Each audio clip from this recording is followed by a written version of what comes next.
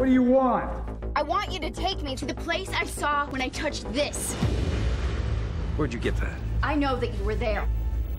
Who are you, kid? They followed you here? Who? John Francis Walker! You are now harboring a fugitive element. Release her to our custody. You have 1 minute to comply.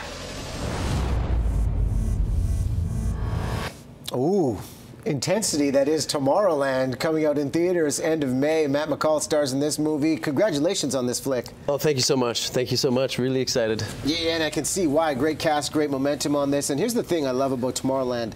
The idea of an original story. Disney production, but they're bringing an original story to the big screen, going up against all of these proven franchises. Yeah, absolutely. Yeah, and I think that in Disney's mind, this could be a franchise, but they really wanted to do something that was original. Damon Lindelof is the writer of this. He's done Prometheus. He did Star Trek, the sequel. He did Lost television series. So he's got some really cool concepts. And here's a guy I think that really wants to tell original stories as opposed to be drawn into the writer's room of, okay, let's do the next Marvel film. Not that he wouldn't do that, but I think, you know, if you want to do an original story, go for somebody like that who's really got a talent for that sort of storytelling and a sort of a sci-fi bent as well, if that's the story you want to tell. And you get to play inside this adventure, and the interesting thing as well is the fact that it was hard to find a lot of details on the backstory for Tomorrowland. Yeah. This is an interesting way to market. How do you prepare for this when you know original story, not too much out there, but the writers have that credibility in the industry? Yeah, you know, it's one of those things that I think more and more these days in film and in television as well, just because of the proliferation of multimedia and information is everywhere, it's becoming more and more common for productions to want to just tell everybody you're not allowed to talk about it, and then when they go to pre-production to hire their actors, they'll send out their notes saying no information is to be released. There won't be sides. I just read for a new movie, Star Trek is coming into town, and then when they'll give you sides from the movie to audition with, but these sides weren't even from the movie. They were from an entirely different show altogether. So you're ostensibly doing an audition for a different show being considered for this movie.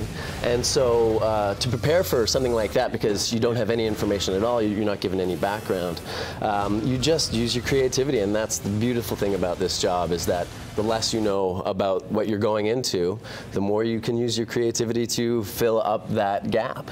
So you got to use creativity and above all confidence, because you find out you get the role and then you realize Hugh Laurie and George Clooney are in the movie with you.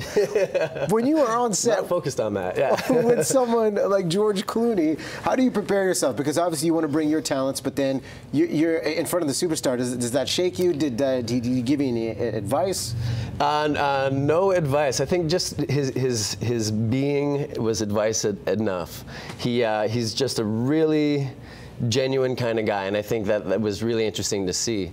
It didn't really shake me to work with him. Some actors really want to put forth this concept of, you know, I'm so and so, I'm this big star, all hail. But no, Clooney was not like that at all. Mr. Clooney was not like that at all. Yeah. He was just very conversational, very colloquial, down-to-earth kind of guy. I remember the very first day he was walking up, and you could see him from like 20 feet away, and he looks exactly like George Clooney. Yeah. And we're like, whoa, we're all in awe. And he comes right up to the group of us. Hi, how's it going? My name's George Clooney. And we're like, yeah, we know.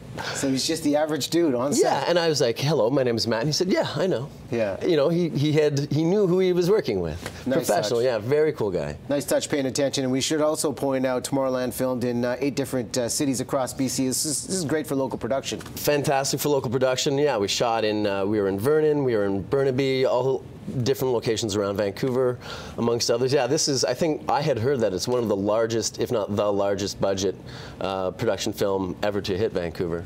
So that's fantastic for us, Vancouver And actors. you get to be a part of it. Listen, congratulations on the success. May 22nd is when Tomorrowland is out in theaters. You're working on iZombie, Vendetta, lots to come from Matt MacCaull. This is only a taste, so as it all unfolds, you got to keep coming back here on Hey, BT. man, I'd love to. Yeah. Yeah. All right. Thanks so much, brother. Mr. MacCaull, great to meet you. Cheers. Great to meet you.